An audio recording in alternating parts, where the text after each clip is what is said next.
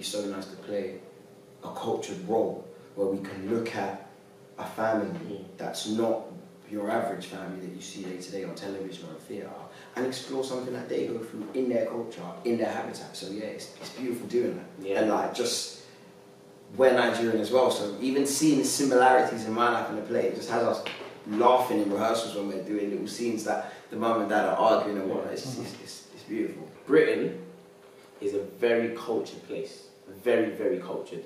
So the fact that we even struggle to have, you know, cultured plays, African plays, Asian plays, you know, put on in British theatre was a bit, it's quite mind-blowing actually. It's a bit like, whoa, like, how is that possible? I think, you know, when you put these plays on, it gives us an opportunity to go, how much do I actually know about my culture?